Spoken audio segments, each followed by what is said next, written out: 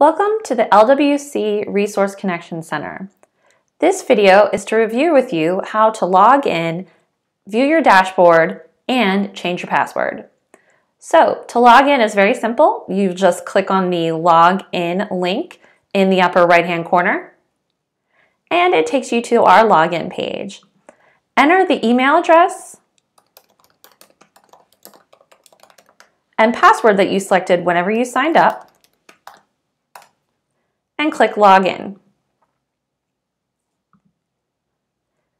This is your LWC Resource Connection Center dashboard. Please take note of all of the different things that you can do. You can update or edit your profile. You can look at messages that you've received. You can look at events coming up on the LWC calendar. You can view resources from the LWC class.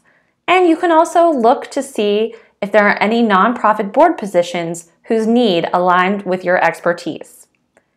Finally, if you'd like to change your password, click on Change My Password in the upper right-hand corner.